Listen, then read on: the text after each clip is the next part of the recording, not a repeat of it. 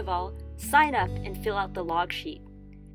Check the nitrogen dewar to make sure there's greater than 20% nitrogen gas. Otherwise, you may have to change the tank. Also, check the vacuum pump to make sure the oil level is within the limits.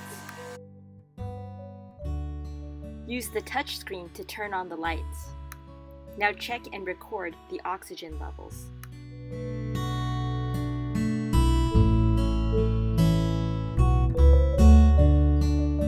When pumping things into the glove box, use oven-dried glassware and a personal tray. You can also bring solids in using a chem wipe to cover the material.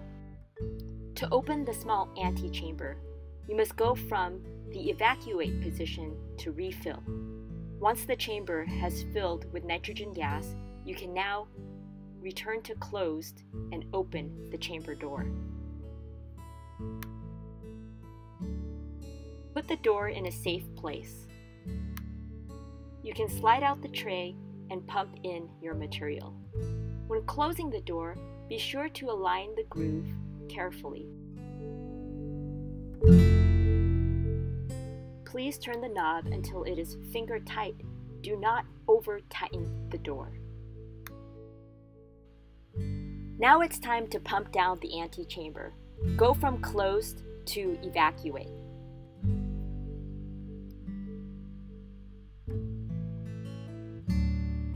The first purge can be quick. After that, you can purge 3 times, 5 minutes each, for the evacuation cycle. Fill the chamber with nitrogen and end on the closed position. As an alternative, you can also do 6 quick purges. If you're pumping in volatile compounds, 30 half cycles also work. Turn off the circulator before using volatile solvents, phosphines, amines, and thiols. Z-Way will now demonstrate how to put on the gloves and enter the glove box.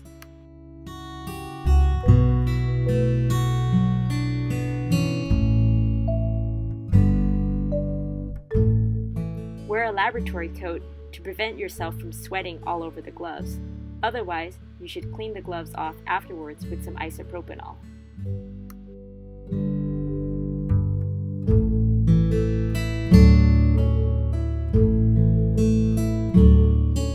Inside the glove box, you can use chem wipes to clean off your spatulas.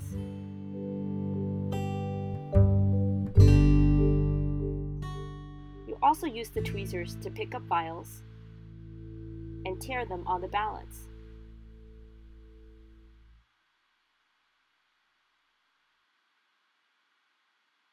This technique will help you minimize the buildup of static inside the balance.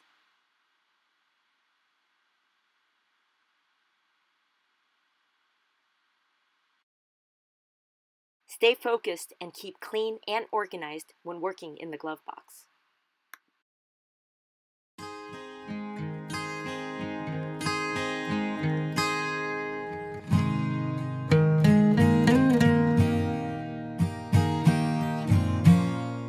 Always remember to take out any trash that you've accumulated.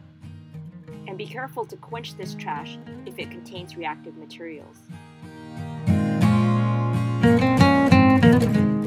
With the valve in the closed position, you can now open the antechamber door to remove your experiments.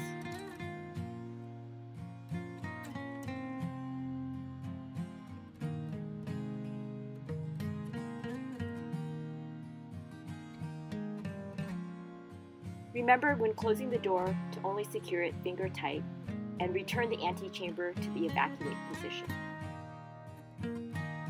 If you are using volatile or halogenated materials, remember to do a quick purge for at least 5 to 10 minutes. The oxygen level should go down.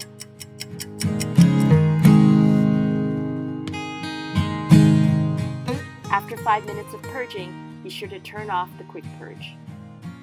Turn on the circulator and turn off the glove box lights. You can now sign out.